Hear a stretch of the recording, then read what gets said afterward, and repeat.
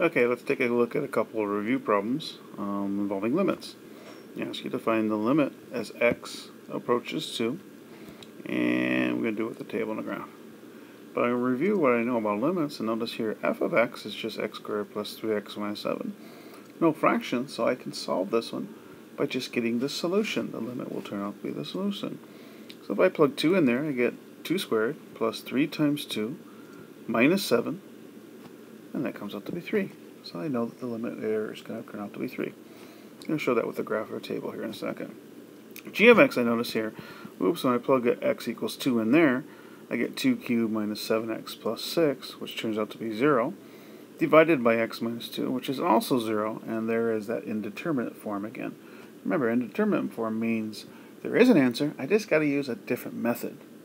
And so I go, how else could I substitute, or how else could I solve that problem? I realize, synthetic division might work, so let me do that over here. So remember, I'm looking for the value that makes the dividing by 0 problem, which in this case would be 2. And then I put the coefficients underneath. But notice here that it is missing the x squared term. So I got to account for it by putting a 0 there. I drop the first number, multiply, 1 times 2 is 2, add, multiply again, 2 times 2 is 4, add again, multiply, negative 3 times 2 is negative 6. And feel really good about myself because I got a 0 remainder. So that tells me then that the equation here, if this is x cubed, means my answer has to start at 1 less than that. So my answer will be x squared plus 2x minus 3. And if I place 2 in there, I get 2 squared plus 2x minus 3, which is 1. Oops, sorry, not 1, but 5. 2 squared plus 2 times 2 is 4 plus 4, minus 3 comes out 5. But remember, I'm supposed to also verify that these limits are with a table or a graph. So I'm going to use the Inspire to try to come up with a table and a graph. So here's a graph of the first function, x squared plus 3x minus 7. I remember we're trying to find the limit as x approaches 2. So from a graph standpoint, we look at x equals 2 and see, oh yeah, it seems to cross the graph there. So I do my limit from the left side, get closer and closer to that point. From the right side, I trace closer and closer to that point. Notice there's no hole here. Can't associate limits with holes. Here's a situation where the limit exists, yet there's no hole. It's a continuous function. And the y value of that hole is the number 3 that I found algebraically in the previous problem. Also looking at a table, if you notice I set up my table so it's very, very close to 2. So I get numbers closer and closer to 2 coming from below it, and numbers closer and closer to 2 from coming above it. And I can see that the y values seem to be getting closer and closer to 3 from both sides. And in fact, the answer is 3. So my limit exists. So I've shown my limit is the number 3, both algebraically, here I've done it graphically, and what we call numerically via a table. Okay, so here's a graph of the function that was a fraction. So remember, I wanted to find the limit as x approached 2. So again, I go up to 2, where it seems to cross the graph, right here. But notice I'm putting a hole here, an open dot and a closed dot, because I see that x equals 2 causes a dividing by 0 problem. I inspect that equation, and I realize the calculator's not going to show the hole, but I got to be smart enough to see the hole there myself just by inspecting the equation and realizing 2 has got to be a problem because of the dividing by 0 problem. So now, once I realize that, again, I can trace it from the left side, trace it from the right side, and realize, oh, they are coming together. They are going to the same value, and in fact, they are going to the value of 5, which, by a chance, matches up to what I got when I did the synthetic division. But again, we got to do it numerically, which means with a table. So again, I set up my table, so value is very close to 2, both from below and above. Now I can't look at my answer at 2 and get an answer because it's undefined. But now I can look here and say, oh yeah, it seems to be getting closer and closer to 5 from both sides. So my limit, again, is 5. And so I've shown it, again, algebraically, graphically, and numerically. And numerically, again, means with a table. Okay, let's review some factoring problems. So this first problem is x squared minus 7x plus 12. And I'm going to do a little of my box and diamond just to review how to do that. So remember, the x squared goes in one corner, the plus 12 goes in another, the minus 7x goes on the bottom of the diamond. I multiply the diagonal in the square and put that in the top of the diamond. And then I look for two numbers to add, give you negative 7, and multiply, give you 12. And I think negative 4x and negative 3x will work really well here. So this problem factors as x minus 3 times x minus 4. Okay, next problem. If you notice it's x squared minus 16, there's no x term, which means that had to be sort of like 0x. So that means I've got to find two numbers that multiply give you negative 16.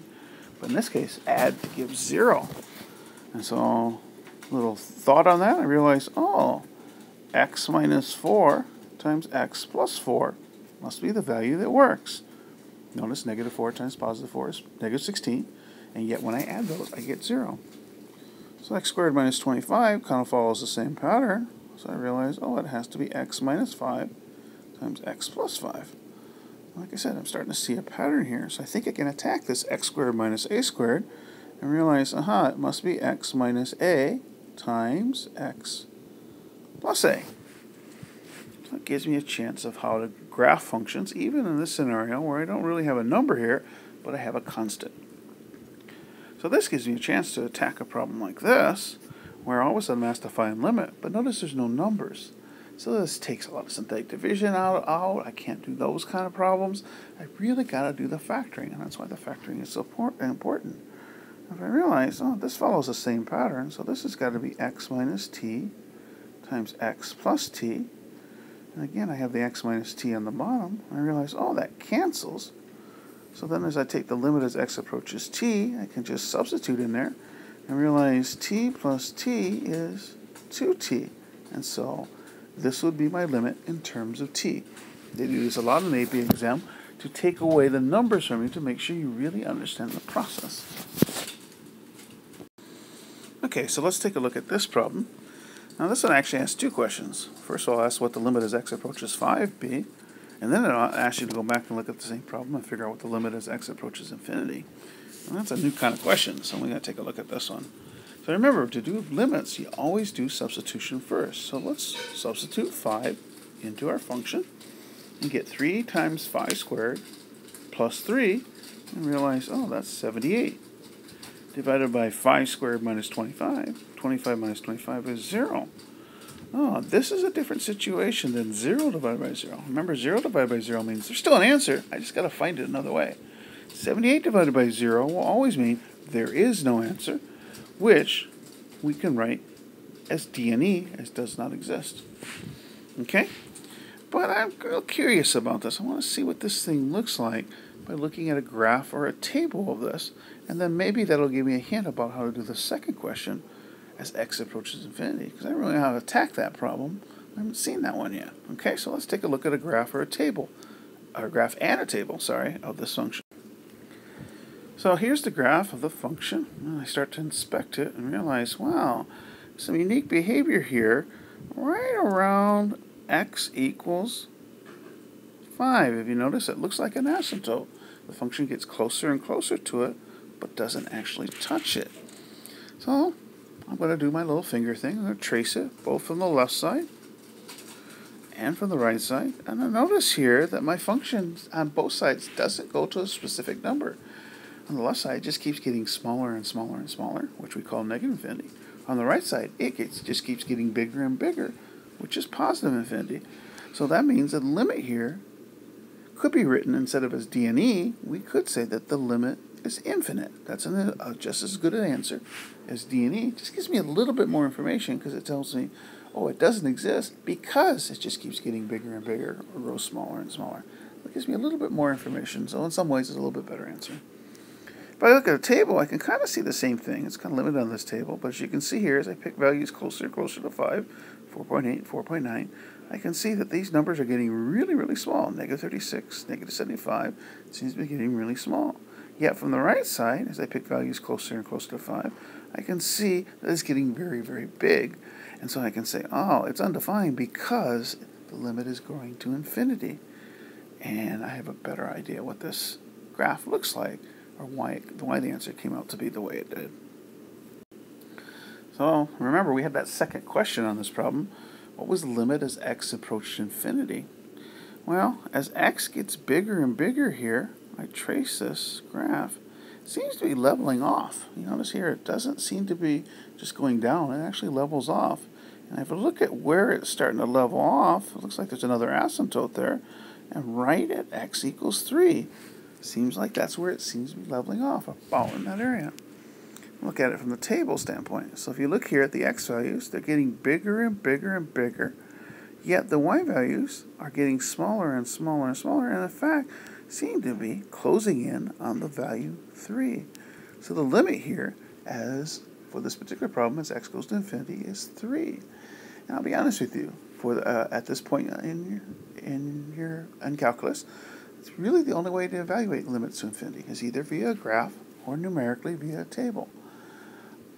We will learn how to graph these, to evaluate these algebraically, but that'll come later on. Right now I want you to be able to realize that there are some functions that do require technology and do require you to make a graph or a table to determine what their answer is.